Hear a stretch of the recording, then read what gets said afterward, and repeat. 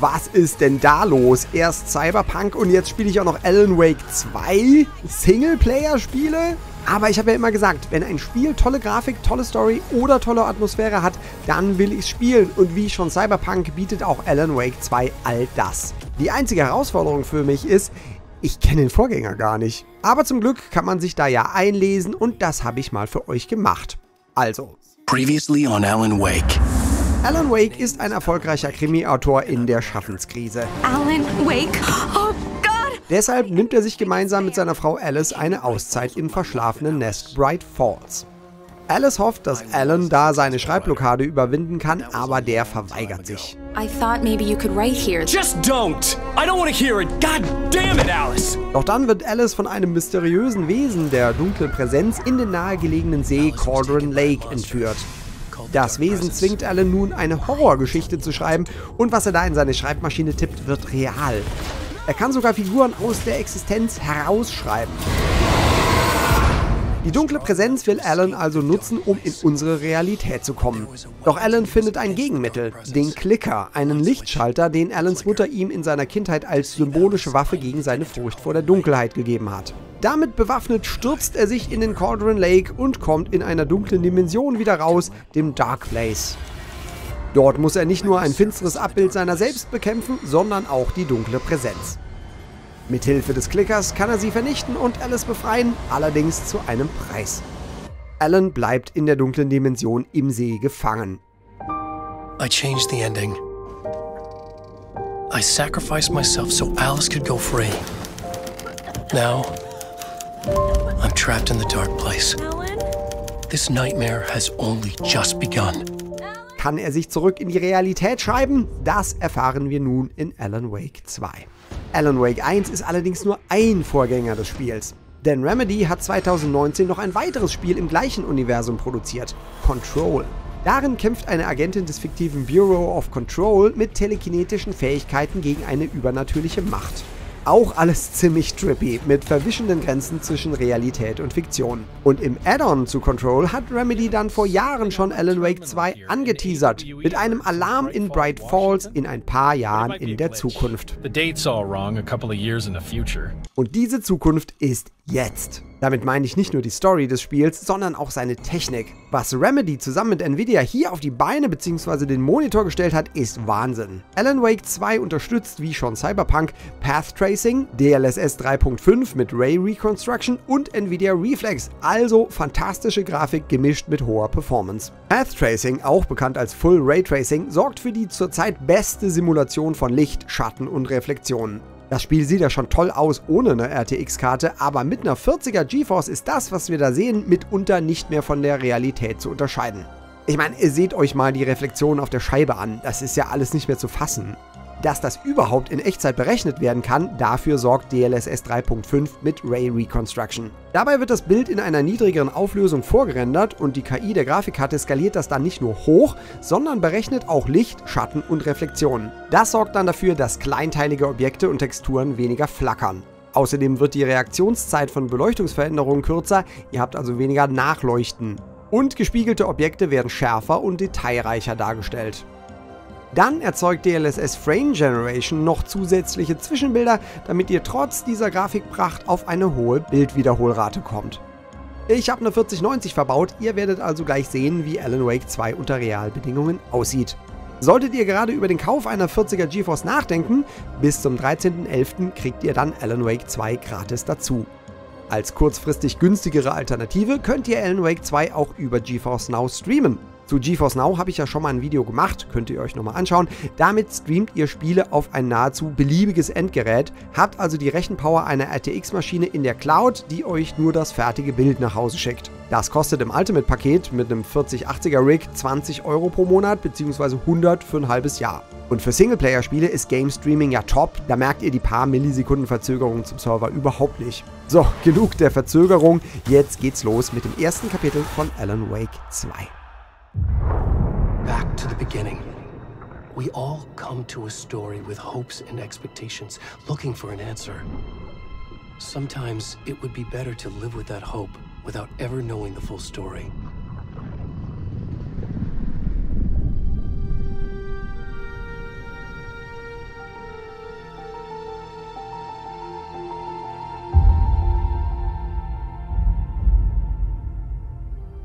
In a horror story, there are only victims and monsters. And the trick is not to end up as either. But trapped by the genre, we are all ripped to pieces along the way.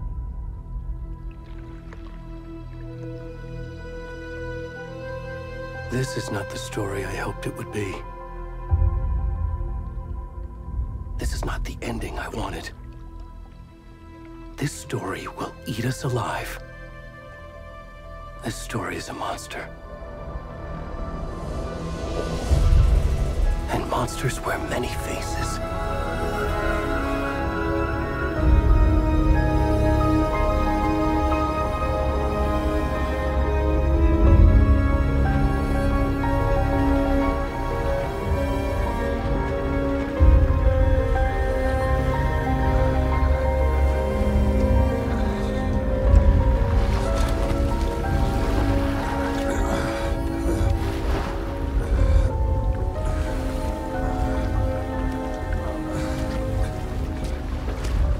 Sieht das echt aus, ey, das Wasser, die Haare, der nackte Arsch, die Rückenhaare, Igitt. Okay. Boah, sieht das gut aus. Also, schrecklich und gut.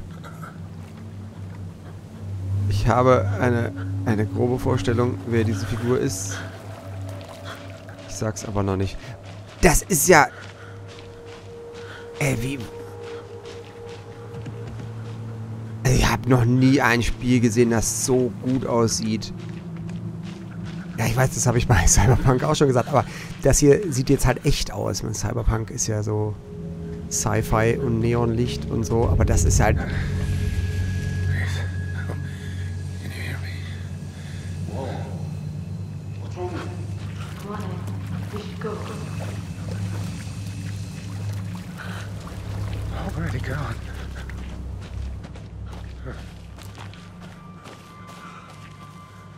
Also klar, jetzt ist da vielleicht auch so ein bisschen was hinter Effekten, so Unschärfe-Effekten und hinter der allgemeinen Farblosigkeit versteckt. Aber es sieht halt wahnsinnig echt aus. Die Maus ist mir ein bisschen schnell, aber ich will jetzt nicht die Stimmung zerstören, indem ich ein Menü aufmache. Wow. Wow, ist das schön.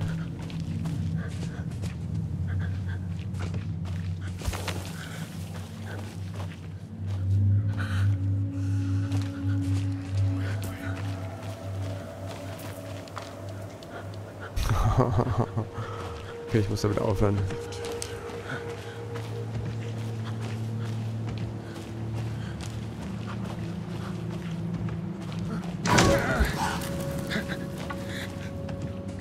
Ach du Scheiße. Ja,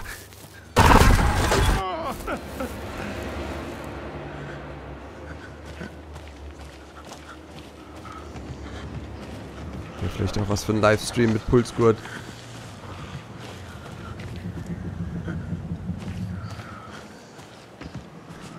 Das ist doch bestimmt ein Tor. Das Tor des Monats. Sprinten mit Shift. Okay. Vielleicht ist das Spiel, bei dem ich mich endlich umgewöhne, Sprinten auf Shift zu benutzen.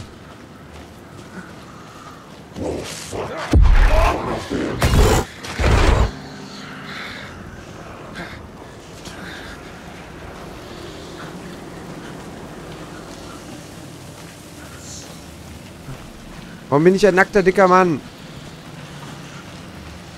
Ohne Haare.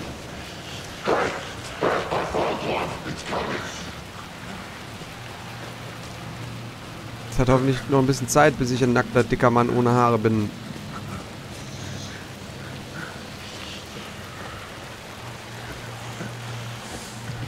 Kann ich da nicht hin? Warum kann ich da nicht hin?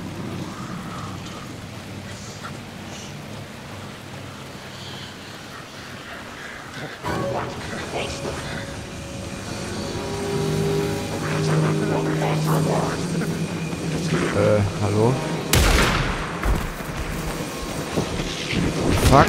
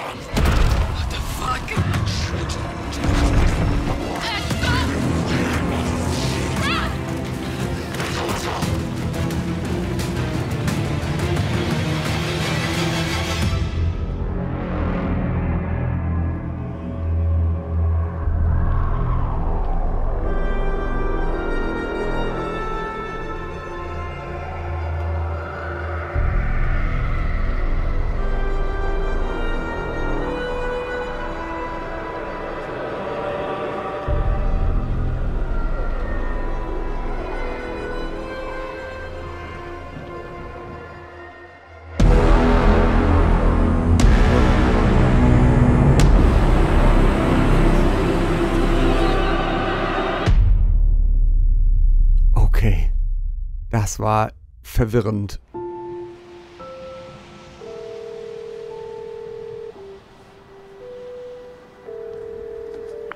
Hey, kiddo. How are you? I'm good, Mom. How are you? This trip might take a little longer than I thought. I'm sorry I've been gone so much lately, Logan. Oh my god, Mom, it's not your fault people get all murdery. What happened? Just work stuff. Right. Well, Dad and I are just watching the latest episode of Night Springs here. Mom, it's so good. No spoilers. I'll let you get back to the show. You were supposed to wait and watch with me. I love you both. This is what happens when you go on work trips, Mom. Love you too. And say hi to Casey. Tell him to stop brooding so much. Logan? I will. Bye, kiddo. Ah, come on, geil. Sam Lake, links. Logan thinks you should try cheering up. Snarky kid. Wonder where she gets that from. Ah, geil. Auch sogar der Max Payne-Sprecher. Ich mache hier gerade mal Pause im Schnitt, denn ich werde es zwar später auch nochmal erklären, aber vielleicht sollte ich das an der Stelle noch machen, weil sonst sich jeder fragt, wer ist jetzt Sam Lake? Sam Lake ist der Creative Director von Remedy, der Autor von Alan Wake und vorher auch den ganzen anderen Spielen da.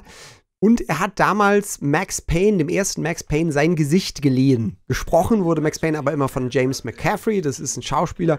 Und der spricht jetzt eben die Figur, die Sam Lake verkörpert. Birthdays are like regrets. They just keep coming. It can't be a coincidence that another body turns up just as we arrive in town. Feels like the killer's leaving us a message.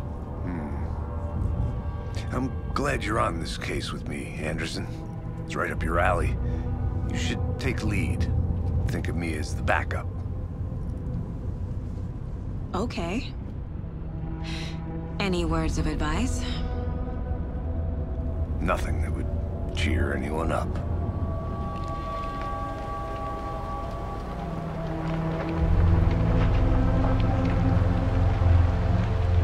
Here we are.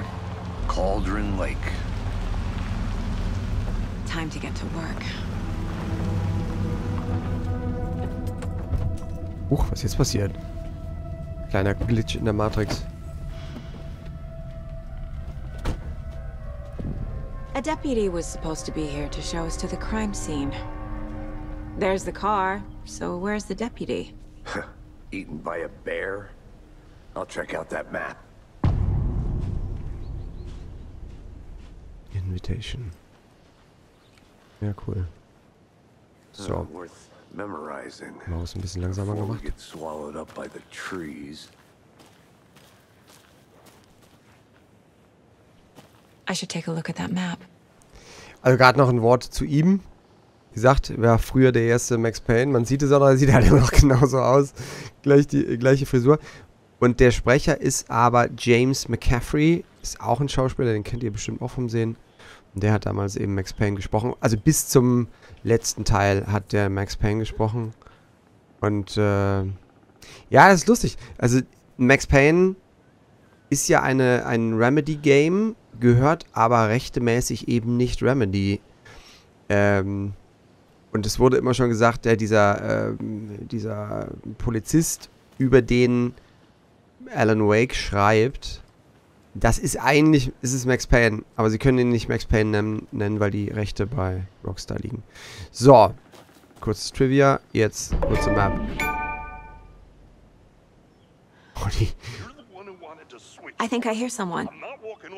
Could be our deputy. I can go take a look.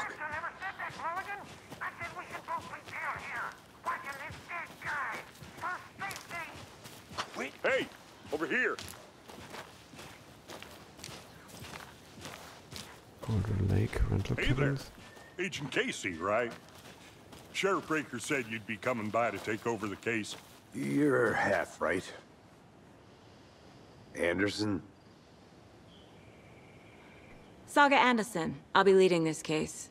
Seems you already know my partner, Alex Casey. Ach, okay, denn das ist der Polizist, über den Alan Wake schreibt. Also quasi Max Payne. Oh Gott, ist das alles Meta. Das ist cool. Federal agents right here, Thornton. My partner Thornton, down at the crime scene. He's not what you call the sharpest axe in the shed. Right here? What do you mean? Are they with you? Oh, shit! They didn't hear me, did they? Ist ein bisschen dumm. What can you tell us about the crime scene? Tell them about the heart. I was getting to that, Thornton. Wie schön das ist. Well, we reckon there are some organs that are currently outside the victim's person, when it should be, but you know, inside. Es ist ein lustiges Spiel. Were there any witnesses? Yeah, a couple out-of-towners. I wonder what they were doing sneaking around the woods at night. Mention the city folk. It's pretty suspicious. Not that we have anything against city folk, right, Thornton? But don't worry. Sheriff Breaker took them back to town a while ago. Okay, so funktionieren Funkgeräte nicht, aber okay. I want to see the body. How do we get there? Oh, sure, that's real simple. Just through the hole in the fence, down the hill towards the lake, around the old convenience store. You can't miss it. Everything's been closed since the area was fenced off. The store, the campground, all of it. Hey, Mulligan, tell them I'm here, waiting. I'll show them around. They got it, Thornton.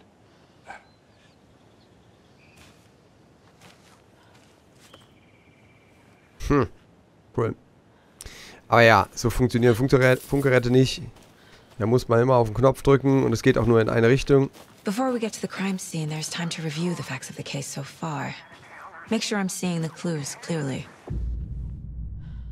Access caseboard inside the mind place. Okay. The mind place. My version of the mind palace technique. Ah, ja. To sift through clues and work the case. Building the mind place again for each case. Using each field office as a model in my head. The facts are on the board. Das Mind Palace ist tatsächlich so ein Konzept. Vielleicht kennt ihr es von Thomas Harris Hannibal oder Schweigen der Lämmer. Der Hannibal Lecter benutzt das auch. Ein Mind Palace. Der ist so schlau, der kann sich alles quasi merken, indem er seine Erinnerungen in einem, wie er es eben nennt, einem Palast organisiert.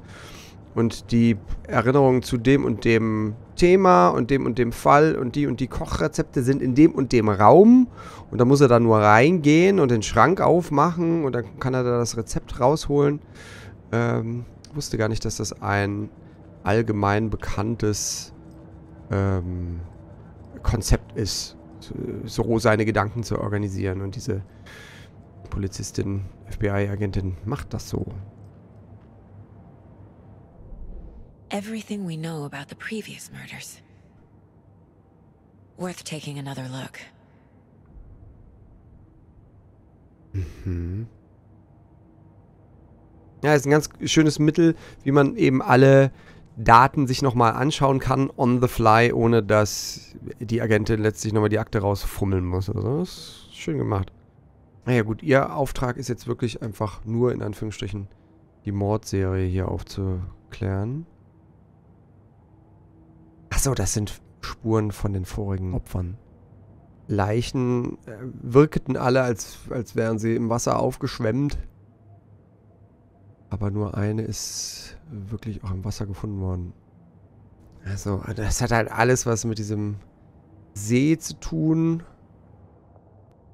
So, also die Karte, da bin ich wohl gerade. Bony-like Path. Rental Cabins, Murder Site. Das ist das, wo ich jetzt gleich hinlaufen werde.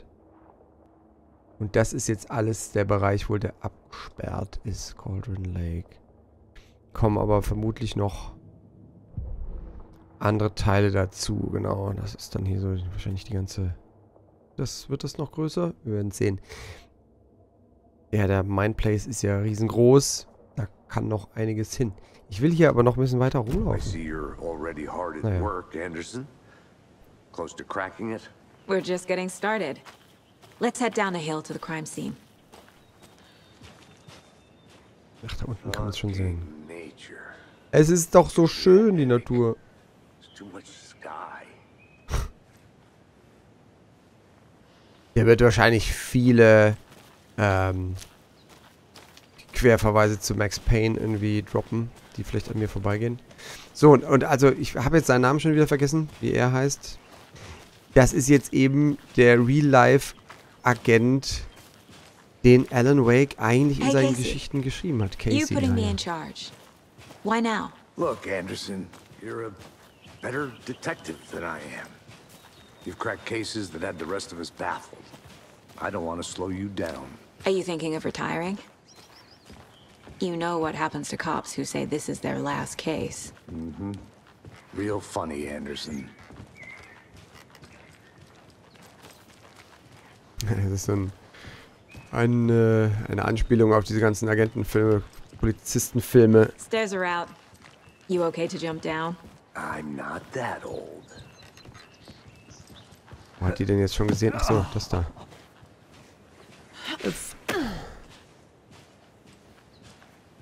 Mirror Peak.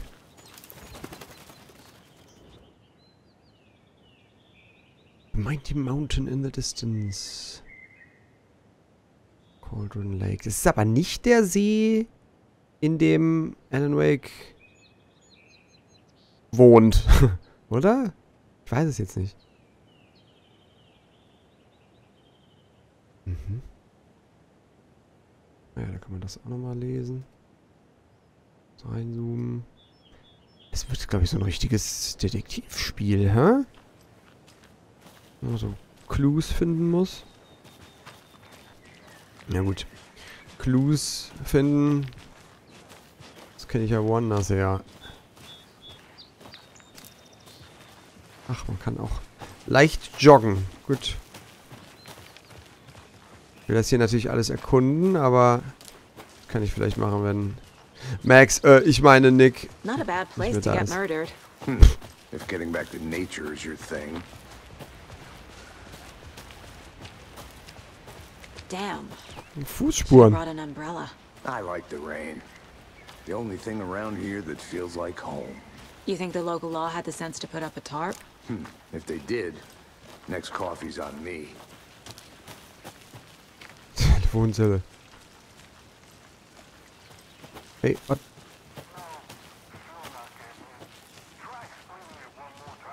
Oh, sieht das schön aus.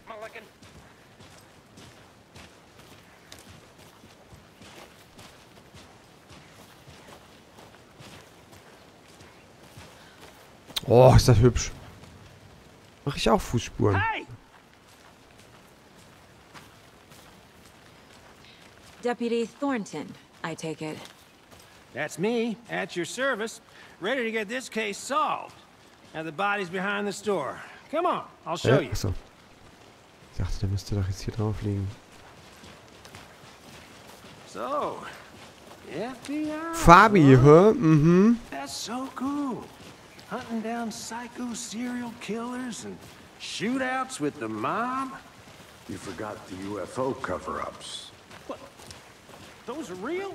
You guys hiring? Let's just see this body, shall we? Geil, wie das alles so angegammelt ist. Wirklich, als wäre es halt in dem Klima für ein paar Jahre alles abgesperrt gewesen und sich selbst überlassen worden.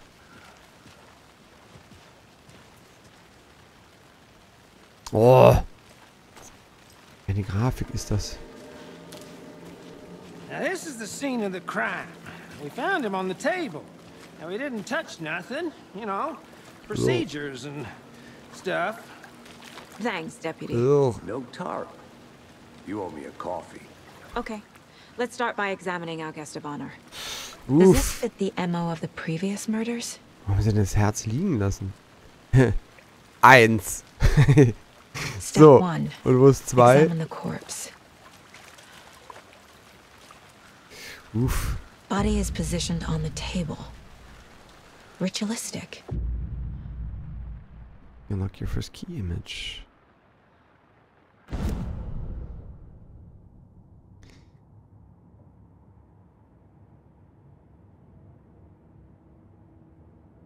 Hä?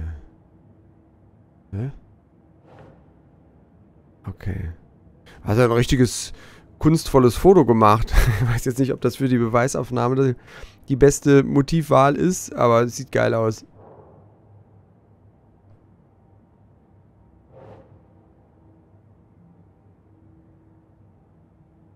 Mhm. Another body turns up just as we arrive in town. Coincidence?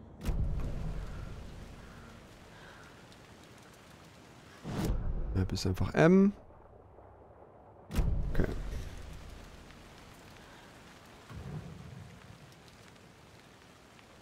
Achso, und das sind jetzt die 3 Clues, die da auch schon vorbereitet waren. The killer left the heart right next to the body. Bruising on the wrist from the cargo straps holding him down. Das habe ich mir schon gedacht. Gut, die haben es wenigstens einmal umwickelt, aber ich dachte, hä, wer fesselt denn jemanden so? Kannst du einfach die Beine rausziehen, aber wenn sie es einmal umwickelt haben, dann natürlich nicht. Inside stab wound. Chest cut open. Heart removed. Das kann nicht so einfach sein. Gerade bei so einem schweren Kerl. Und dann aber auch noch durch das Brustbein durch, die Rippen auf und dann das Herz rausnehmen. Das machen die immer in den Filmen und Spielen so, ja, dann hat er ihm das Herz rausgeschnitten. Ich glaube, das ist sehr, sehr schwer, das zu machen. Ist vielleicht auch ganz gut so. So, okay.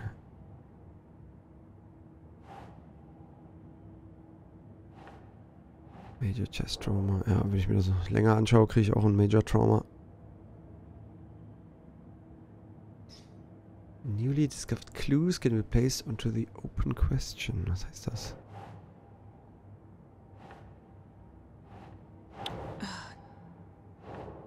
Hm?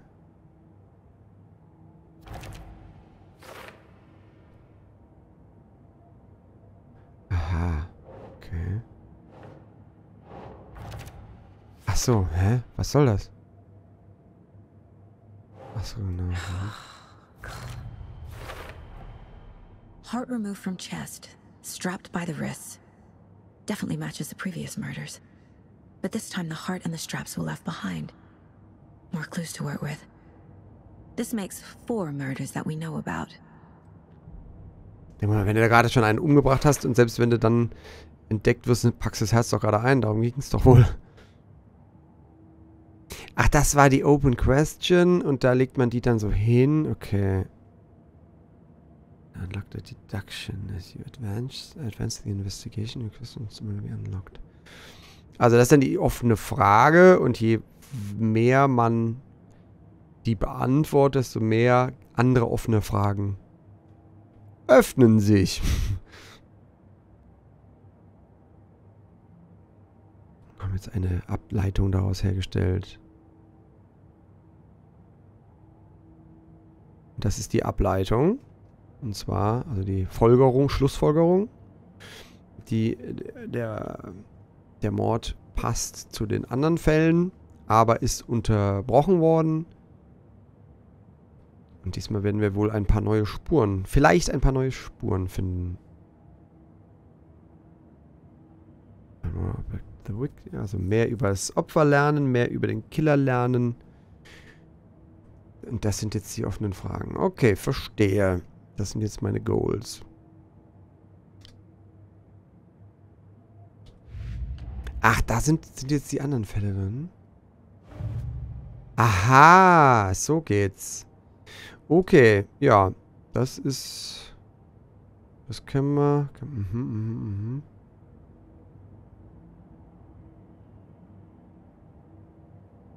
So, die Mordmethode, das habe ich noch nicht gelesen. Leichte Unterscheidung bei den Morden. Die sind nur alle aufgebläht, als wären sie halt im Wasser gewesen. Aber es passt nicht so ganz. Hier hieß es oben, der Körper war nicht in einem Zustand, wie er hätte sein müssen nach 8 Jahren in einem See. Ja gut, 8 Jahre im See, da ist vom Körper, glaube ich, auch nicht mehr viel übrig. Okay.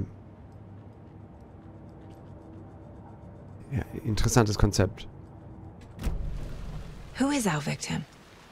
Who killed him? Need to find more clues. Ach, den Mindplace besuchen pausiert das Spiel nicht. Das ist ja gemein. Oh, ein Glück stehen da immer so nette Marker. Multiple people were here. Multiple killers? Da latschen wir jetzt hier einfach mitten in der nassen Crime Scene rum. Na gut. Large amount of blood on the table. Ja. The victim died here.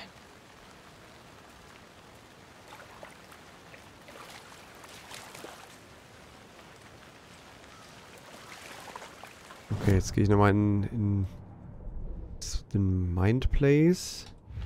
Und jetzt habe ich was Neues für den Fall, ha? Victim.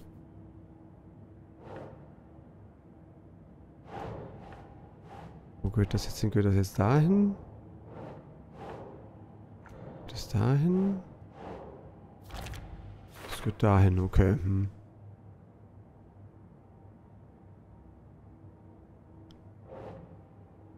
Das gehört auch hier zu den Killern. Footprints Mehrere. indicating multiple killers. Quite the party. Ja, das haben wir ja in dieser Vision gesehen.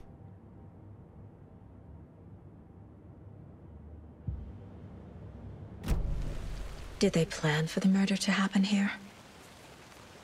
Ja, der ist doch aus dem Meer, aus dem See rausgekrochen. Und ist dann aber hier von... Der ist doch auch noch angeschossen worden. Hat aber gar keine Schusswunde. Puddel hat er. Hier gab es vorher noch eine Party oder was? Someone left in a hurry. Knocked the tripod over. Was it for a camera? Someone was drinking beer. They spent time here. Waiting. Und aufgewartet, dass der aus dem Bade sich erhebt, aber... Warum?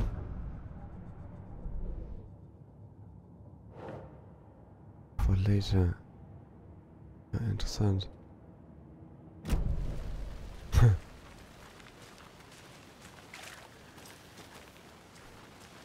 Ja, und ihr macht nichts, oder was? Könnt ihr mal ein bisschen helfen.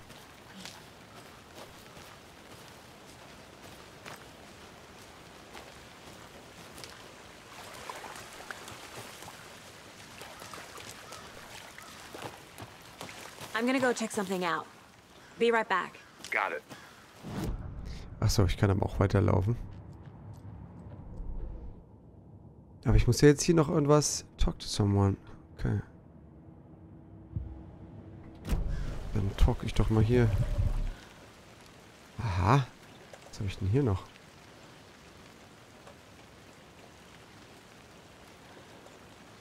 Waffen gibt's auch. Gut zu wissen. Oh, jetzt rede ich mal mit ihm hier. Der kennt den doch bestimmt. Any idea who the victim is? Oh, I sure do. His name is Nightingale. He was FBI. He came to town about 13 years ago. I haven't heard a word about him since. Well, until now. Nightingale? Robert Nightingale? Oh, yes. You probably knew him. Brothers in arms. Oh, and sisters.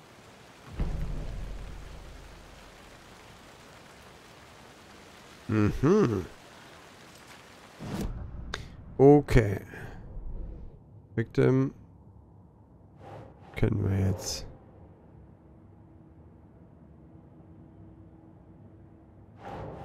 Der war jetzt 13 Jahre verschwunden. Er hat 13 Jahre in dem See drin, oder was?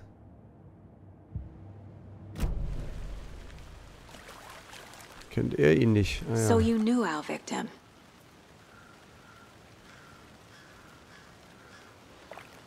Well, I didn't recognize him in his current state. But yeah, I ran into him a few times at Quantico. Never worked any cases together. After his partner got killed in the field, he went off the deep end. Got the boot pretty quick after that. Nightingale went missing 13 years ago. 2010. Lasst mich raten, das ist das Jahr, in dem Alan Wake rausgekommen ist? The same as all the other victims. Certainly fits the pattern. Makes me wonder what was going on that year. Probably something this town wants to forget. So what happened to Nightingale after the Bureau let him go?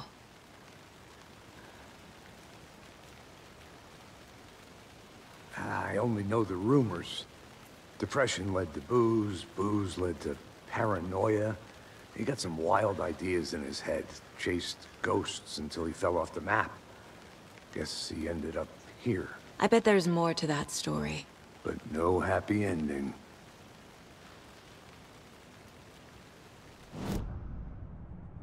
Okay, dann kann ich ja hier nochmal das da noch hinkleben. So. Robert Nightingale, ex-FBI, came to Bright Falls 13 years ago. Ach, das kann ich jetzt doch nutzen.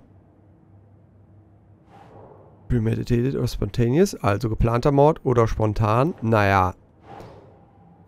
Die haben das ja wohl geplant. Die haben ja extra Bier und ein Kamerastativ mitgebracht. They planned for the murder to happen here, passing the time with equipment ready. They were waiting for him. But why Nightingale? He's been missing for 13 years. Why here? Why now? Right here, right now. Profiling. Get into the subject's head. See what they saw. Feel what they felt. Use whatever I know about them to guide my intuition to a revelation. Piece it together. Ach, das kann ich da drüben machen. Ja, das ist ja abgefahren.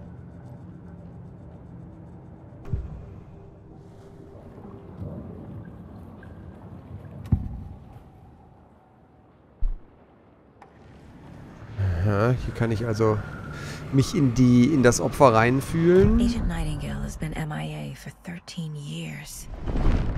How did he end up here? Up from the lake that's not a lake. It's dark. He was there too. You are not allowed in the lake until he says otherwise. Robert Nightingale came from the lake before his murder. Ah, sie hat aber eine übernatürliche Fähigkeit. Hat sie schon. Wie konnte sie das... Konnte jetzt sagen, ja, der kam aus dem See. Nightingale was chosen as the victim. Why? Flick the switch. It goes click. Lights are off. But somebody's home. Somebody's home. This wasn't some random act of violence. This was a ritual. And Nightingale a component. They didn't see him as a person. More like a container for something. Okay, abgefahren. I think he came from Cauldron Lake.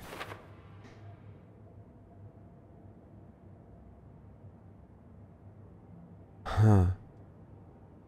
Ist abgefahren. Also ich hatte nicht erwartet, dass es so ein Agentenspiel wird. So ein Detektivspiel. Jetzt kann ich hier auch noch... This mug always cheers me up.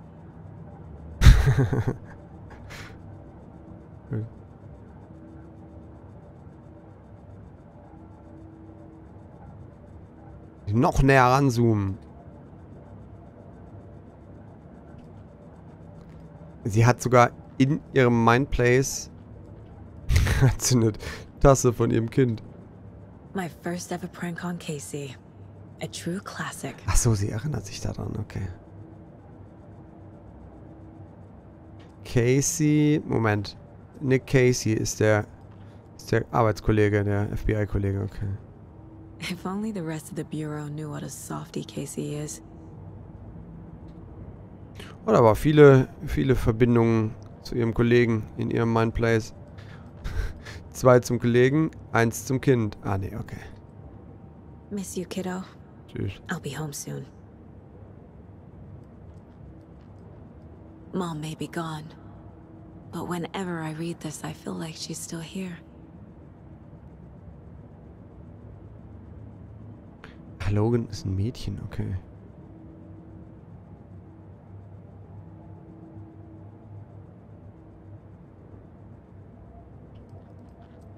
Oder ist ein Junge mit langen Haaren. Mein 12-Jähriger hat auch lange Haare. Ah, das ist ja Max Payne. Ach nee.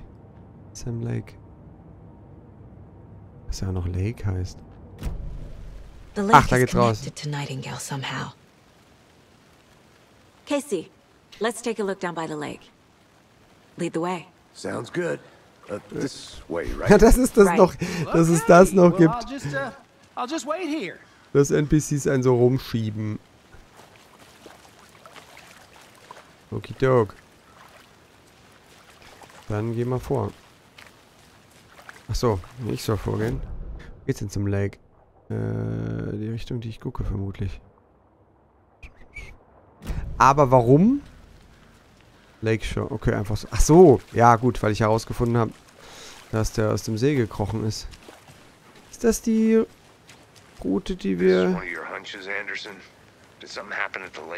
I think Nightingale came up from that direction. From the lake. Probably looking for shelter. Safety. They were waiting for him. When you're ready, I'd love to hear what you put together so far. Sure. Nee, hier gehe ich falsch. Alone at night, possibly nude. The killers knew he was here, ambushed him, dragged him to the campgrounds, strapped him to the table, cut his heart out. But then they were interrupted by those witnesses, the Bookers. So genau, und hier... The job is unfinished. That seems pretty complicated to me.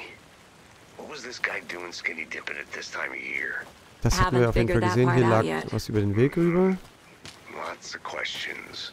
Lots of answers for us to find. Genau, und dann ist der hier hochgekommen. Jetzt müsste dann auch irgendwann der Baum kommen, der aussieht wie so ein Tor. Boah, ich liebe ja diese Landschaft. Also Washington State finde ich, also an der Grenze zu Kanada, das ist so schön da. Oh, und Bayou haben sie auch. Can't go any further. Water's too deep. Wo sind wir denn hier? Ach, das ist also... Hä? Oder komme ich da ja gar nicht runter? Da vielleicht? Ui.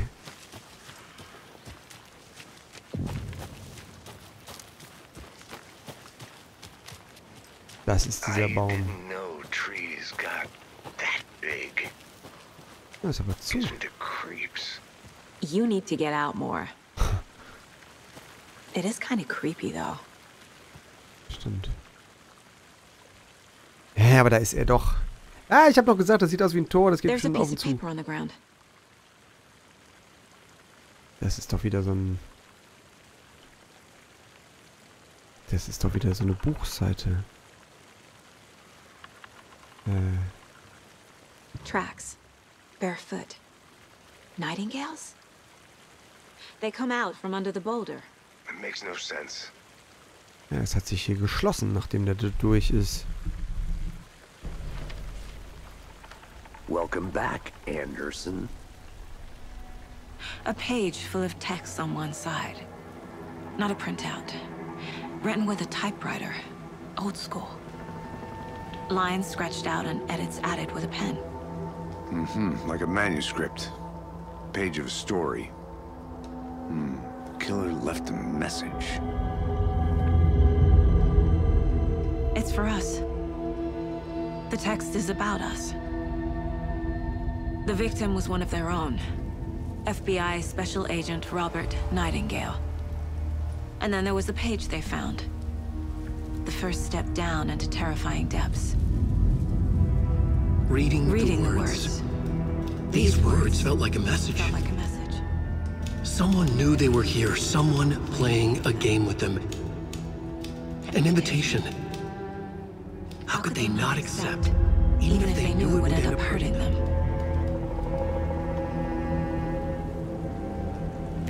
Weird. Someone's been watching us. Playing a sick game with us. You were right. This is right up my alley. Nightingale came this way. Either he dropped this page, or the killers left it for us. I should profile Nightingale about this page. Ja, mach mal. Ja. Ja.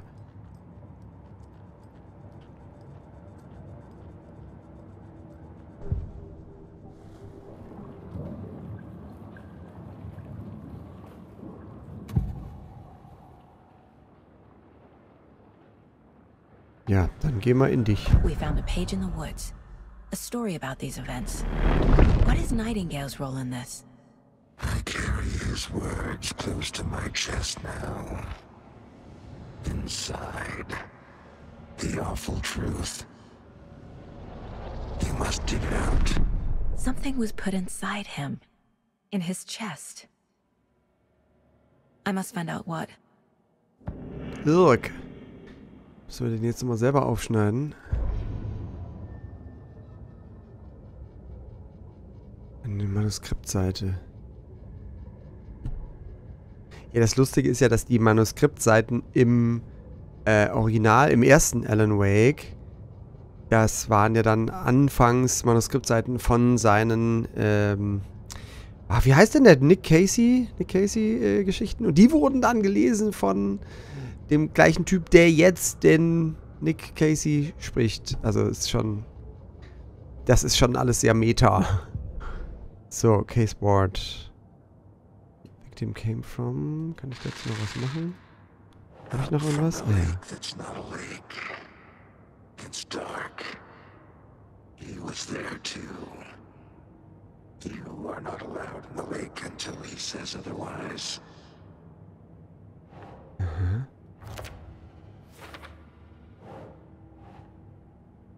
Trailer's gone cold. Yes. I think he came from the lake. But his tracks make no sense. Anything else here? Müssen wir den jetzt aufschneiden?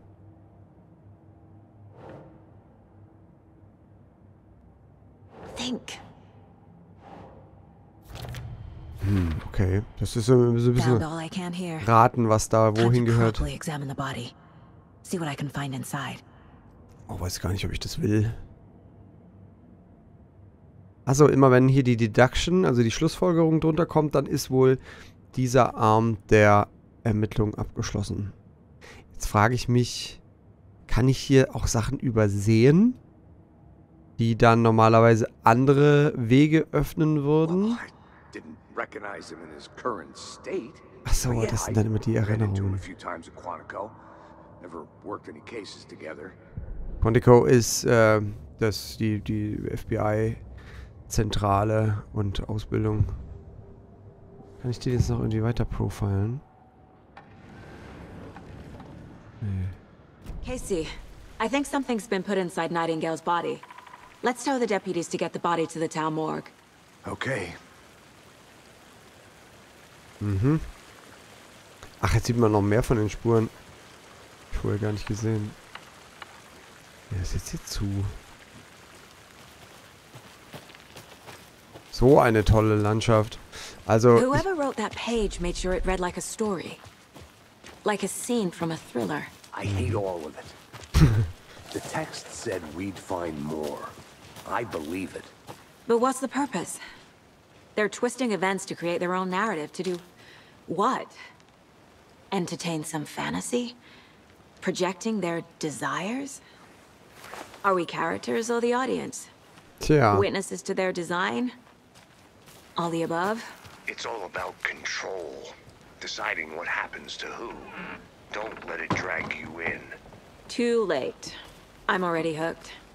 I need the next chapter. Control, also. Warum bin ich jetzt hier? Kann ich das? The Witch's Hut. Naja, wenn ich gerade mal da bin, kann ich hier auch gerade mal nachgucken. Hat so ein bisschen Hunt Showdown Vibes, huh? Oder Evil Dead. Ja, das ist doch relativ neu hier.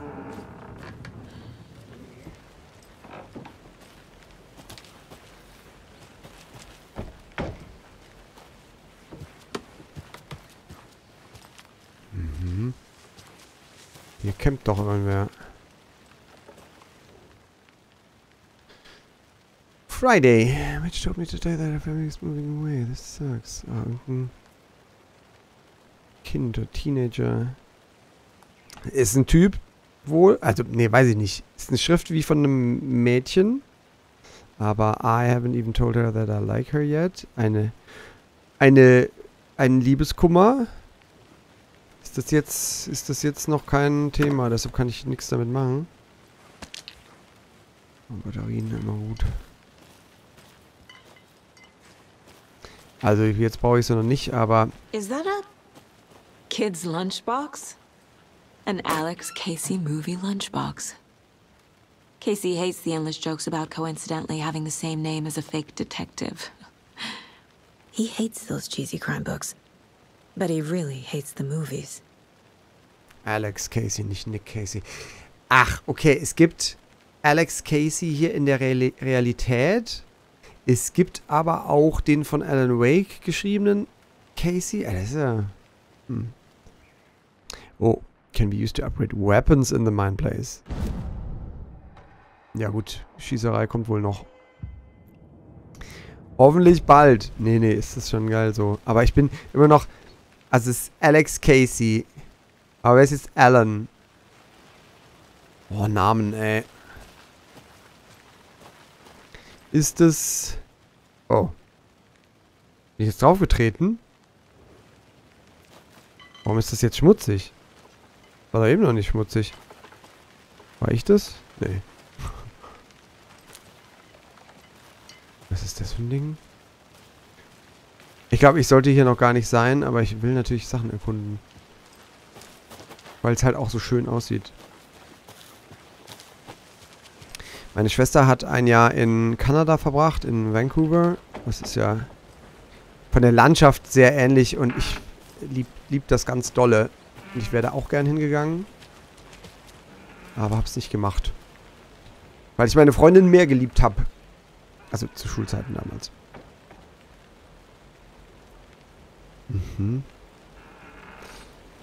Eine Hexe lebte hier mal. In dieser Welt weiß man aber jetzt aber gar nicht, ob es hier nicht vielleicht früher oder später... What's the far's favorite shape? Please, Anderson. Just one case without the A triangle. I don't get it. Yes, you do. Moment, aber da kommt man auch runter. Muss man nur hier so einen Bogen laufen. Did you know this entire area is inside a caldera? What's a caldera? This whole mountain used to be an active volcano. Imagine the force it took to carve this crater out of the earth. Calderas are pretty rare, so be sure to take it in. So, essentially, we're standing in the gaping maw of hell. Boah, schaut euch das an. You got it. I used to love geology when I was in school. I helped Logan build a great baking soda volcano for her science fair. Cheating on a science fair? That's almost a crime, Anderson. I'm not gonna say no to quality time with a volcano. I mean, my daughter. Diese Backpulver-Vulkane, das machen sie irgendwie in Amerika immer. Ich habe das noch nie gemacht, weiß gar nicht, wie das geht. So, wo soll ich jetzt wohl hin? Ach, ich will zurück zum Deputy. Hey, you made it back. Yes. Good. I hope you didn't get stuck in any of those big puddles. Crazy flooding down there, huh? Just like I said. Deputy, I want the body taken back to town for a proper examination, ASAP. Well, sure, but the coroner won't be back in town for another week after Deerfest. Not a problem. I'll do it myself. Oh, and Sheriff Breaker called to say he's got the bookers at the Oh Dear Diner in town. Oh, and I've got a key to the gate. It's a shortcut back to the parking lot just up the hill. Ja, dann... Die Schatten, das sieht jetzt so gut aus. Thanks. Let's get the car, drive to Bright Falls, and talk to these witnesses, the bookers. At the diner, right? Okay, I da. could use a cup of coffee. Let's try that shortcut the deputy mentioned. Sounds good. Aber will ich vorher hier noch ein bisschen erkunden? I'm gonna go check something out. Ja. Be right back. Got it.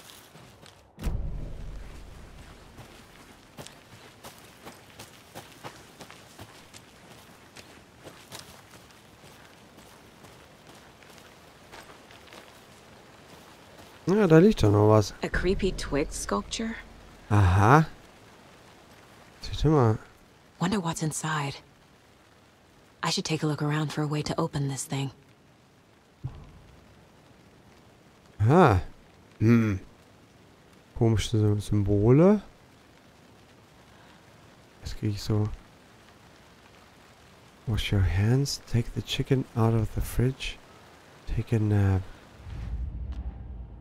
Ah, zu der Alex Casey. Die Alex Casey Lunchboxes sind jetzt ein eigener Fall. Aha. Finding a Casey movie lunchbox out here can't be a coincidence. Another message.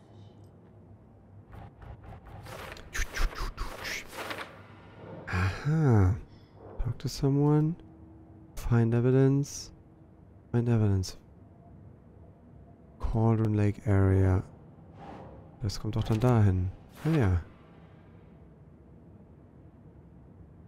Ach, welcher Alan? Ich bin ja so doof. Natürlich Alan Wake.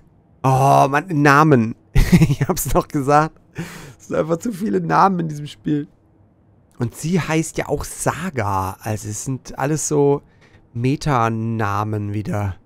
Weil sie wahrscheinlich auch ausgedacht ist. Ei, oh, mein Kopf tut weh. Was mit diesen komischen Stöcken?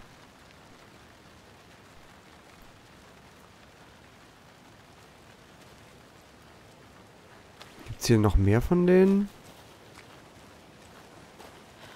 Da ist auch noch so eins.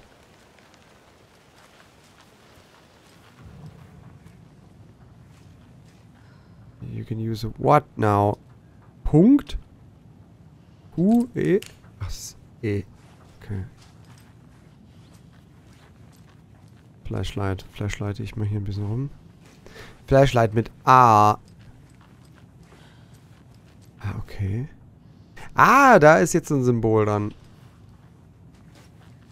Da auch. Duschen. Und schlafen. Ja, da haben wir ja die Reihenfolge. Ich habe an meinem Monitor jetzt HDR aktiviert und im Spiel auch. I'm getting flashbacks. Remember Ohio? Sure. Nee. The North Side Slasher. But that case was completely different. The trees, Anderson. He hid the bodies in the forest. Mhm. So, was ich sagen wollte, das HDR führt dazu, dass es so krass überleuchtet, dass ich jetzt hier da gar nichts sehe. Hä? Moment, das Bild da hat sie doch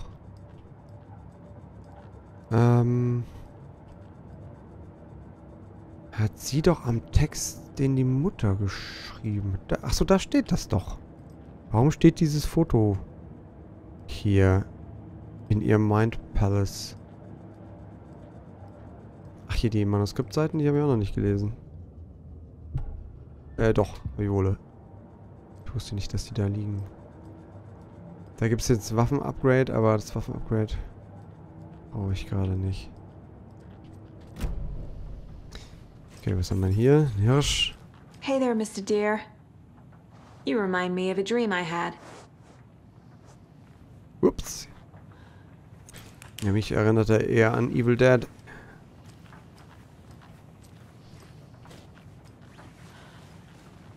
So, das meine ich. Das ist jetzt halt einfach nur weiß. Ich weiß jetzt gar nicht, ob es in der Aufnahme auch so ist. Aber vermutlich. Vielleicht mache ich das nächste Mal ohne HDR. Also, was soll ich machen?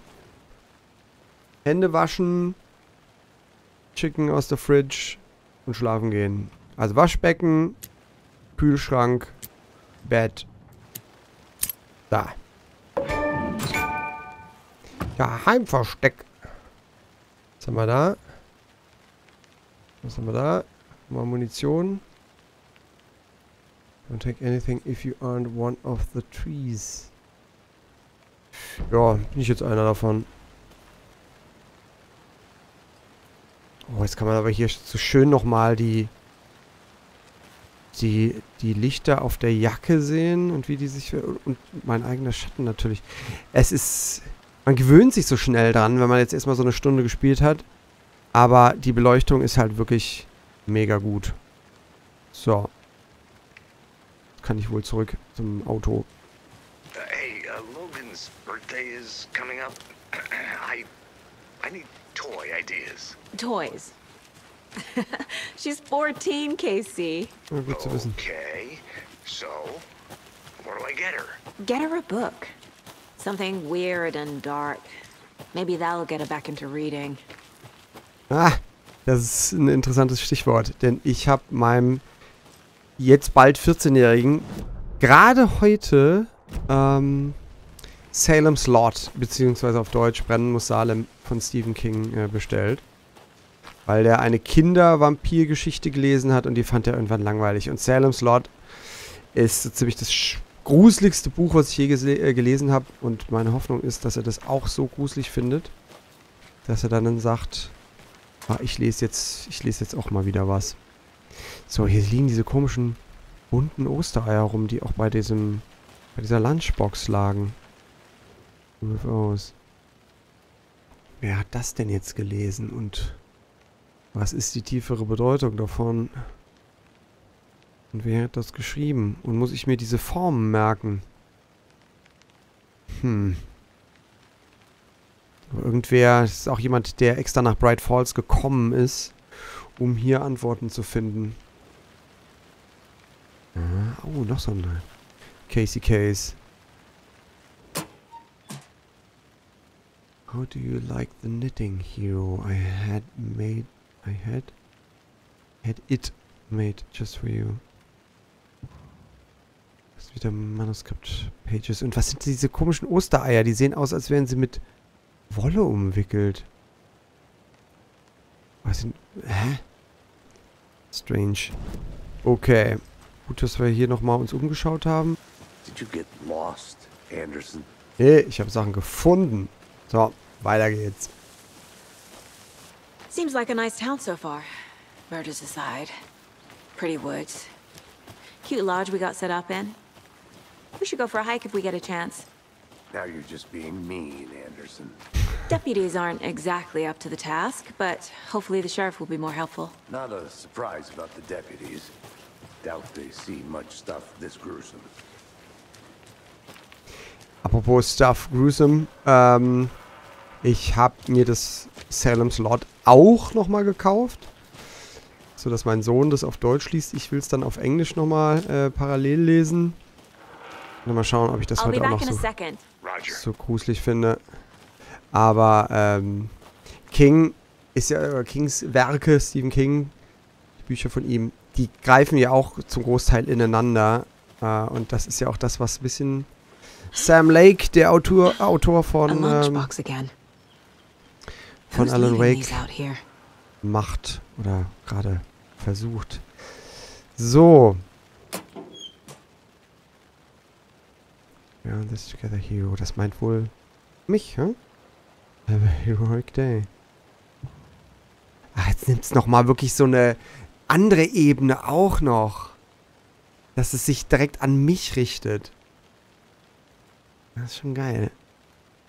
Erinnert mich auch wieder ein bisschen an Stephen King, der in seinem Vorwort immer den Constant Reader anspricht, also den Leser aller seiner Bücher.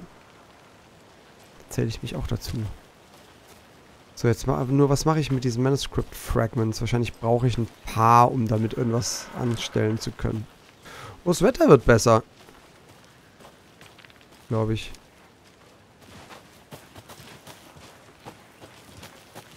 Can't fit the clues all together yet. Heart removed, tripod, tracks leading to a dead end. A tripod for a camera? To record a snuff film? Maybe. And why take out his heart just to throw it away? To stuff in something for us to find. Ja, aber ist da jetzt noch... Steckt da jetzt wohl noch mehr in dem Brustkorb drin? So passt der Schlüssel hier auch. Jupp.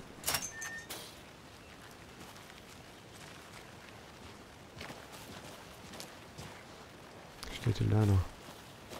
The Federal Bureau of Control? That's a new one. Nee, ist ein altes. Toxic volcanic gas, huh? The FBC is an obscure branch. Only shows up for unusual cases. Well, what's so unusual about volcanic gas? Beats me. Ja, das ist Control. Das ist eben das zweite Spiel aus dem Universum nach Alan Wake. Here we are. Let's drive back to town and meet the sheriff at the diner.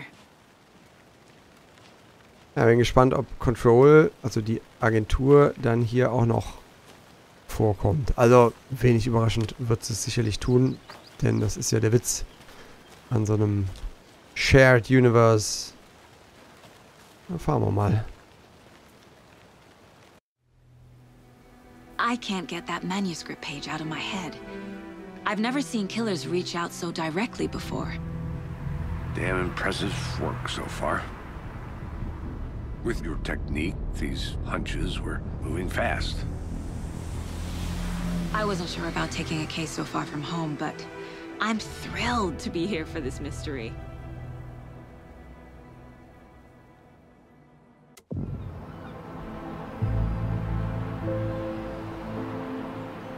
Need to swing by the lodge to get anything from the field office? No, I'm all set. I'll park there anyway. I want to walk to the diner, get a feel for the town.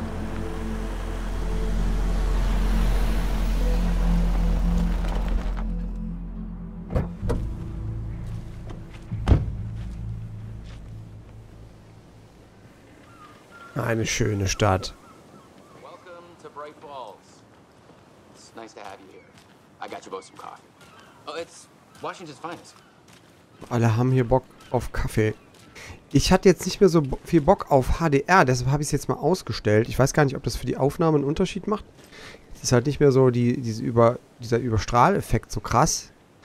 Aber dann säuft eben auch, dann, wenn was sehr hell ist, säuft es halt nicht so ab. Ich finde das gerade fast besser ohne HDR. Das kann man in den Optionen auch nochmal einstellen. Wo war's? Ach, weiß ich jetzt gerade nicht. Zum Start des Spiels konnte ich das irgendwie einstellen.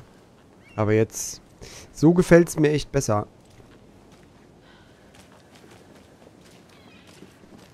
Nice to meet you, Sheriff. I'm set for coffee. You know, I wouldn't say no to another. I'm Agent Saga Anderson. This is Agent Alex Casey. Tim Brinker. And let me just say, I'm happy you two are here. Frankly, we could use the help. Ach, ist das nicht, einer von den X-Men, von dem ersten X-Men-Film, der Eismann. Your deputies said you had a couple of witnesses here. They made them sound like suspects. Mulligan and Thornton are still on about that? No, the Bookers don't strike me as the murdering type, but you can decide for yourselves. They're just inside having coffee and pie to calm their nerves. I'll see what they have to say. Casey, you compare notes with the sheriff. Take your time. Guckt euch mal bitte den Schattenwurf auf den Klamotten auch von dem Sheriff gerade an. Wie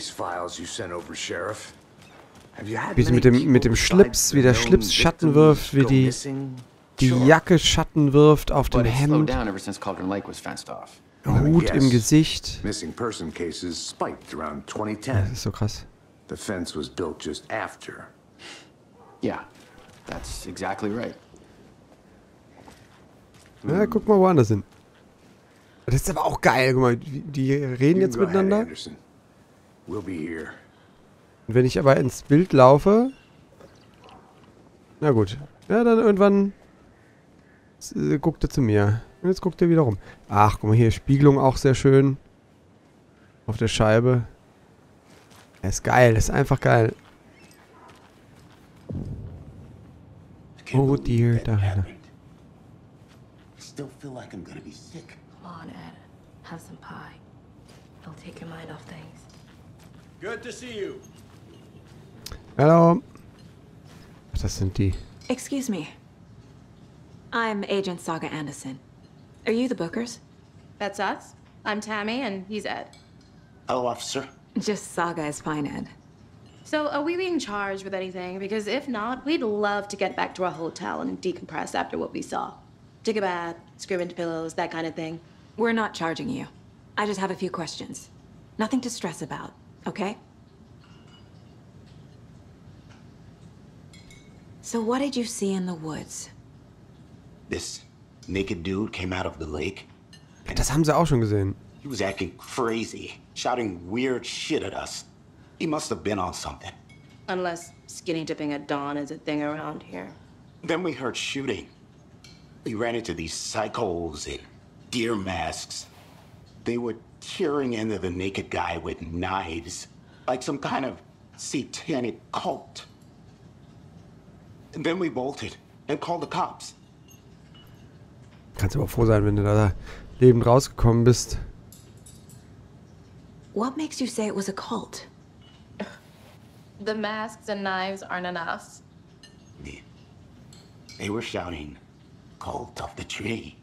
Okay, das ist ein guter Hinweis, dass es ein Cult ist. Oh, and then we found out. The whole thing was terrifying. That's all.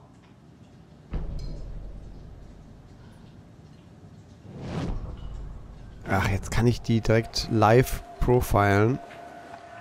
The cult of the tree. What aren't the bookers telling me? I found their necklace. The symbol is 2 triangles. The cult wants their spruce tree back, Tammy. Finders keepers, Ed. My publisher will want this on the cover. Tammy found something. A necklace belonging to one of the cultists. Und sie ist auch eine Autorin wohl, huh? The bookers were at Cauldron Lake. Why? The fence was built to hide what's there. They say the rider fell in the lake. Private party. No trespassing. My book has questions. Past the bolt cutters. They broke in for the sake of Tammy's book. Nothing to do with a murder. They were telling the truth.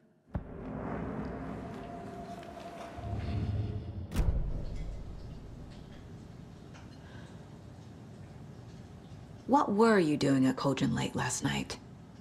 I'm a writer. True crime. We're here from New York, doing some research on a famous novelist, Alan Wake, who went missing here. I was down at the lake, getting some details. Perfectly legal. So you found something there, right? A necklace these cultists may have dropped. Okay. Wow. How did you put that together? It's evidence. Das frage ich mich You need doch. to hand it over. Told you not to keep that thing, Tammy. Gibt's nicht einen Fußballverein? Oder der DFB oder irgend sowas, das so ein Logo hat? Kenn ich mit Fußball ja nicht aus. Thanks. This could prove to be helpful. Do me a favor. Stick around town for now in case we have any more questions. Like we'd even dream of missing dear friends. Oh, God. Saga! Saga Anderson. As I live and breathe. I thought we'd never see you back here after that awful, awful thing happened to your baby girl. How are you? I'm sorry. Who are you? I don't know what you're talking about. It's me, silly. Rose. You know me. I don't think I do. And what horrible thing happened to my baby girl? She drowned. Your daughter. That's so weird you don't remember. How do you know I have a daughter? Oh, I know what this is. You're blocking out your traumatic memories. Happens on TV all the time. No. You're mistaking me for someone else. Jemand anders, der If Saga you say heißt. so.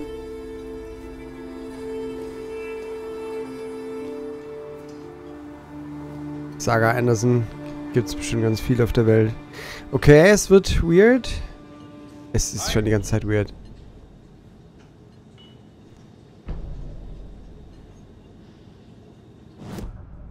So, wo klebe ich sie denn jetzt hin? Ach, warum kann ich denn das jetzt auf einmal doch irgendwo hinpappen? Warum kann ich das nicht hier? Ach, doch kann ich.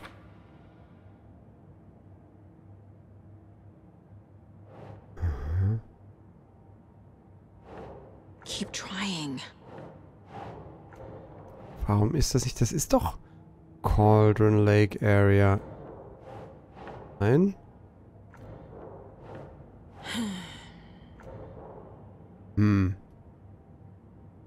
Verstehe ich nicht ganz. Vielleicht kann ich das nur manchmal ablegen. Oder erst ablegen, wenn ich irgendwas anderes gefunden habe. Ich verstehe es nicht ganz. So. Aber dann gucken wir hier doch mal.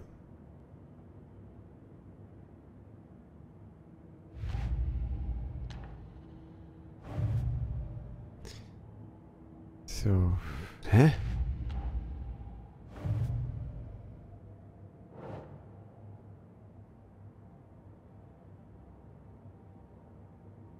Naja, das kann jetzt hier hin.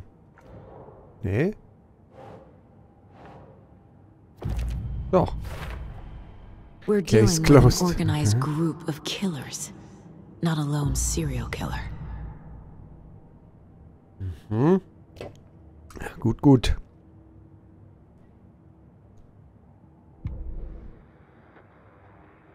Ach komm, noch kurz Radio hören. That concludes our debate on whether pets should be allowed at this year's bake sale. For those of you just tuning in... Ja, das ist ja dann doch strange. A cult murdering a man is pretty extreme. Why didn't you tell the police what you saw? We did. We told those two idiot deputies. They didn't listen. Okay. And they wanted to throw Ed and I in jail for that murder. You know, Bright Falls is just Alabama with bigger trees. This is my case now, and no one is throwing you in jail. If you need anything else, just come to me. Got it. Thank you, Saga. Esst euren Kuchen. Oh dear. So, aber hier... Oh.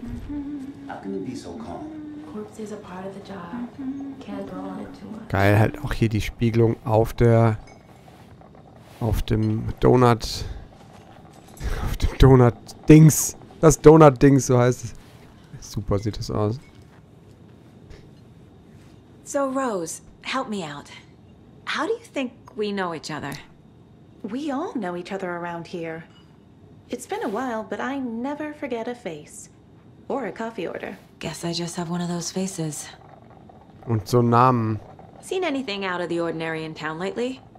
Suspicious people in deer masks? No one's suspicious. But soon enough, there'll be lots of happy people wearing deer masks for Deerfest. Practically everyone will be wearing one. Good to know. Oh, toll. Target-rich environment. Und auch hier, dieses Please see yourself, dieses Schild, was ja dann auch so in so einem krumpeligen Plastik dann eingeschweißt ist. Das reflektiert auch so, wie krumpeliges Plastik reflektieren sollte. Ach, ganz begeistert. So. Alex Casey wartet schon. Trotzdem ein bisschen umgucken. Ja, das ist ohne HDR, ist das schon besser. Du siehst halt einfach mit HDR nichts mehr da, wo du hinleuchtest.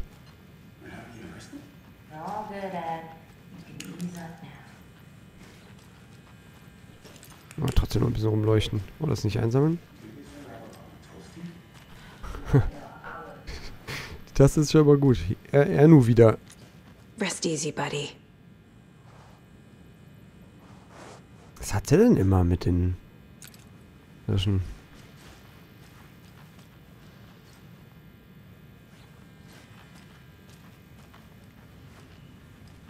Werden wir wohl noch ein paar sehen. Coffee World. Ach geil. Jetzt hat sich meine Map erweitert. Valhalla Nursing Home. Oh Gott. Okay. Das ist viel zu erkunden. Das ist gerade mal dieser eine I Laden. need a tool to get this open. Okay. Achso, hier kann ich dann meine Dinger benutzen. Die Dinger benutzen, die ich so habe.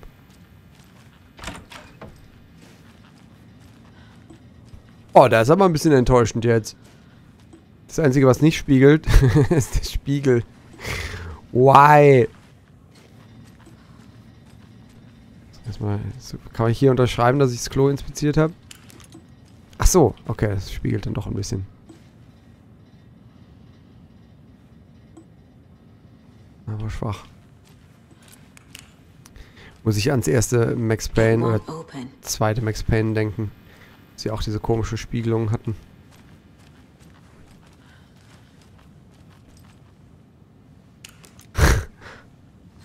Okay. Sprinten auf Shift, das geht schon auch. Vielleicht gewöhne ich mir das endlich mal an.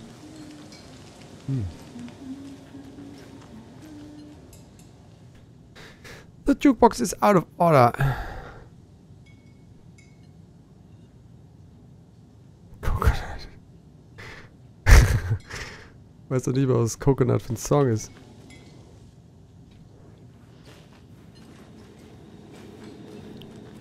Gut. Kann Taschenlampe wieder ausmachen. Wer?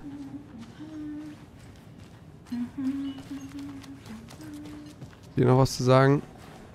Oh, es ist weird. So, dann schauen wir doch mal. Was hat der Kollege zu sagen? All set? My guys have Nightingale at the morgue if you're ready to go take a look. Let's go. Jo. Well, Casey, I got a lead. Looks like we're dealing with a cult. The cult of the tree. A murder cult. Fuck. Have you heard of this cult of the tree, Sheriff? Only the urban legend. If you're in the woods at night, the cult will get you. That sort of thing. We're not gonna find out you're the Grand Wizard or something, are we? I played some D&D back in the day. Wizard was always my favorite class. Morning, Sheriff. Looks like you have some guests. Ah, morning, Ted. Da los. Yeah, real important guests. Deerfest. Always draws a crowd, right? Too true. More the merrier. Have a good one, Sheriff.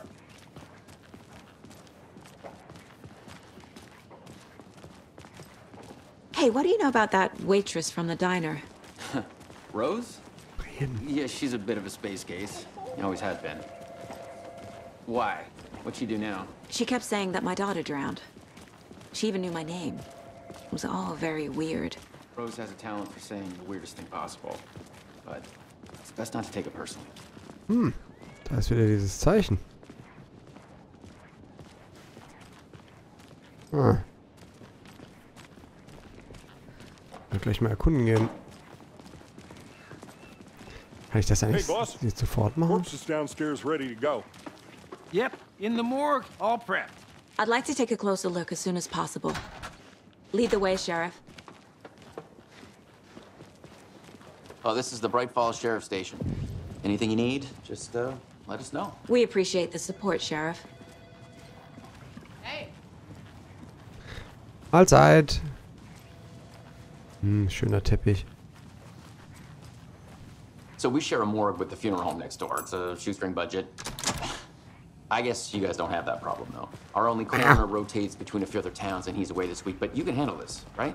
I'm qualified to perform examinations. Echt? Bäh. Oh, ich sehe aber schon hier wieder schöne Beleuchtung auf uns zukommen. Oh, sweet. Something about morgues. They always cheer me up. I can't say I feel the same. He's joking. Ein Spiegel. Oh, und Dinge. Ja gut, kann ich später noch machen. Aber wir müssen erstmal noch ein paar Schattentests machen hier im Halbdunkeln. Oh, die sind sehr schön. Oh, die sind so schön. Okay. Let's take a look at our patient. Bäh. I'll start with the external inspection before performing the internal examination. Sieht aus wie Baron Harkonnen. Ach, der hat auch so komische Tattoos auf dem Oberschenkel. Ihr sollt nicht auf den Pimmel gucken, ihr sollt auf den Oberschenkel gucken. What was the cause of death? What other clues can the body give me? Vielleicht ist Cause of Death, dass sein Herz nicht mehr in seiner Brust drinne ist. Aha. They did leave something inside his chest. Ja, was denn? There's writing on here. Can't make it out. Writing? Das Herz draufgeschrieben. The body shows signs of being submerged in water post-mortem. Postmortem kann ja nicht sein. Ja, genau. This looks like text. A tattoo? Nightingale didn't strike me as a tattoo Auch wieder guy. Skripte sind das. Defensive wounds. He put up a fight. Naja, Knöchel, wenn du die Knöchel aufgeschrammt hast, sind das eigentlich keine Defensive Wounds, sondern eher Offensive Wounds, weil du ja geboxt hast. Aber so Defensive Wounds sind eigentlich so Unterarme, zerkratzte Unterarme und Handflächen, so wenn du halt die Hand oder den Arm hebst, um dich zu verteidigen. Aber da will ich mal nicht so sein. So, was haben wir denn da jetzt? Es irritiert mich ein bisschen, dass jetzt der Teil aufliegt und nicht... Ach so, jetzt wird das nochmal anders unterteilt. Time to see what Nightingale's body can tell us.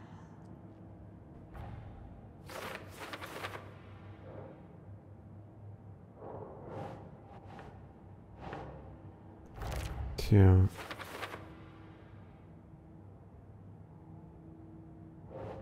Aha, gekämpft hat er. Ja, das ist doch auch, gehört doch auch hier hin. Warum nicht? Hä?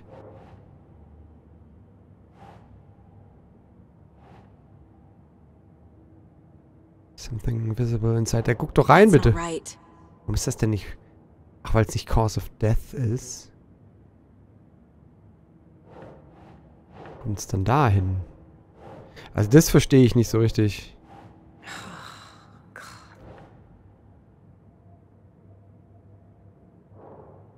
Was gibt's denn jetzt hier noch? Oh Mann, das ist ja alles abgeschlossen. Warum kann ich denn das jetzt da nicht hinkleben? Jetzt geht's doch.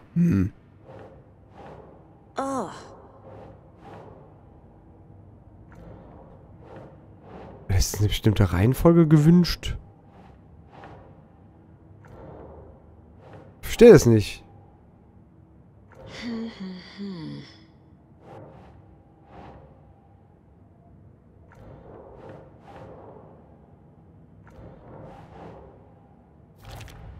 Ach so. Okay, das kommt jetzt noch dahin. Ritual Writing. Keep trying. Das ist doch Ritual Writing. Text is smudged. Looks inverted. Heart can't have been marked before removal. Looks inverted. Also als wäre das auf so ein Manuskript drauf gedrückt worden. Ja, das ist doch jetzt Cause of Death. Genau. There's definitely something in his chest. Did the killers leave it there?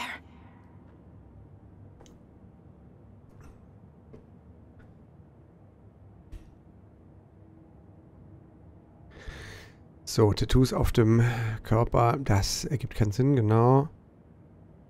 Und dieses Brusttrauma ist ein klare Todesursache, offensichtlich. Wobei halt, jetzt gibt es hier noch... Jetzt gibt es noch was bei dem anderen, Cult of the Tree.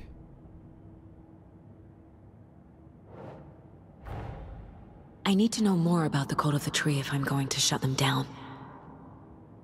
Ich frage mich, ob es dann eben Möglichkeiten gibt, so ein paar Themen halt einfach gar nicht zu erforschen beim Durchspielen.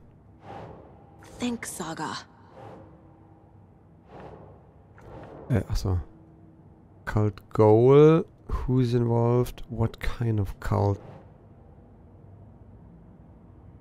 Who's involved? Wahrscheinlich alle, die so ein Ding tragen. Genau. Cult Symbols. Das ist doch ein Cult Symbol, ne? Who's involved? Keep trying. Aber jetzt kann ich endlich auch... Kann ich diese alten Fotos verwenden.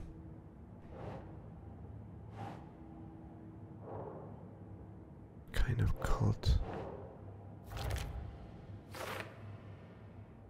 Jetzt kommt es doch dahin. Aha. Also das, wie man diese Fotos dann zu verteilen hat, das leuchtet mir noch nicht so richtig ein.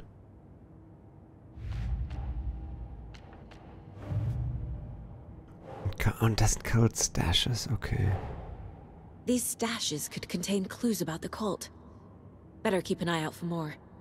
Ja, die muss man dann ja wirklich suchen.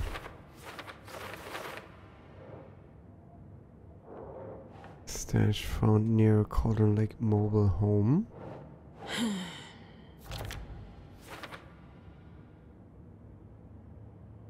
Okay, wahrscheinlich, wenn ich die dann alle gesammelt habe, dann unlocke ich irgendwas. Okay.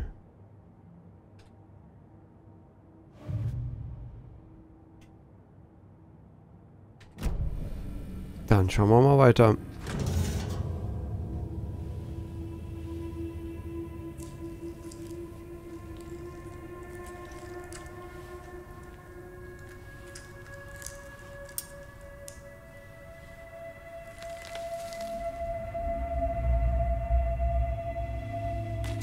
Ja, niemand braucht Handschuhe.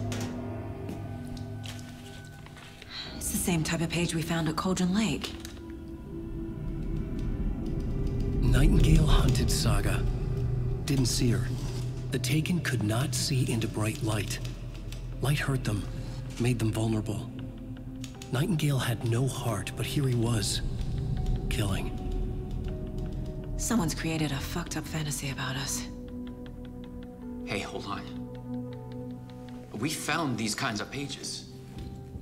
I didn't think they were relevant to this case. I have them right here.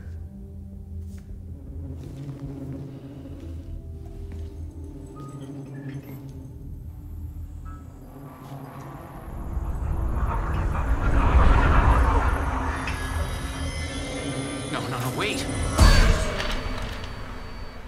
Hä? Sheriff? What the hell? Show me the clicker.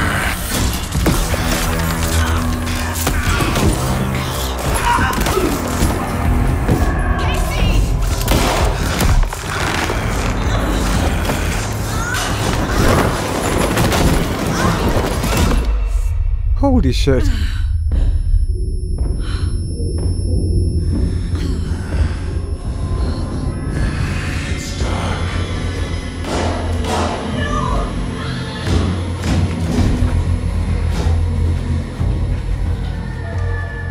Didn't see her.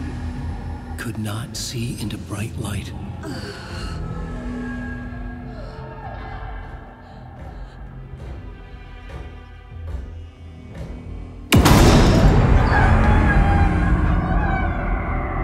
I'll make you pay.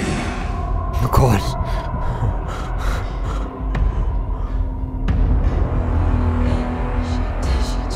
He's coming. No weapon. The page said to get into the light. Ja, dann machen wir das doch. Try to stay in the light without being detected. Okay.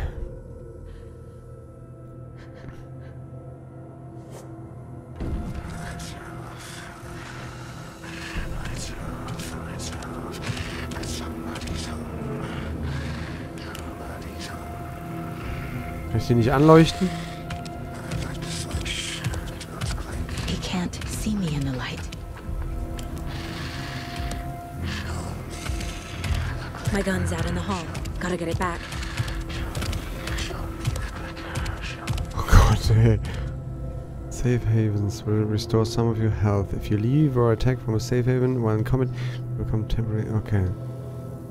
Hier kann ich also für den Moment stehen. Aber wo hat er das hingeworfen? Wo ist das hingeflogen? Die Knarre.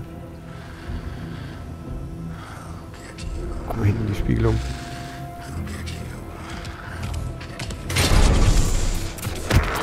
Was? Okay, so geht's nicht. This is not how the story goes.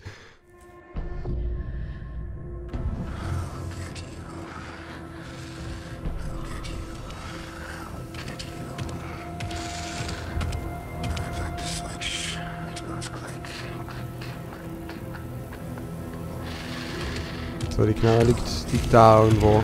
He can't see me in the light. My gun's out in the hall. Gotta get it back.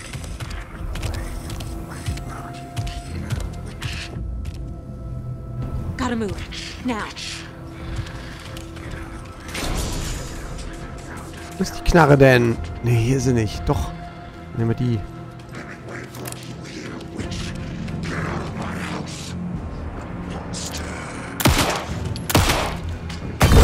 Oh ja. Vanished.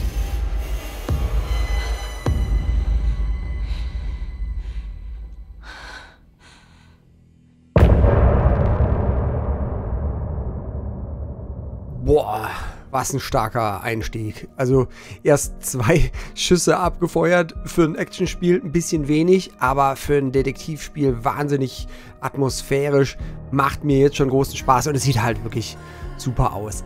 Ich werde Alan Wake 2 auf jeden Fall weiterspielen und das ist halt auch was, das lässt sich gut Let's Playen, so wie zuletzt auch die Horrorspiele, die ich Let's Played habe.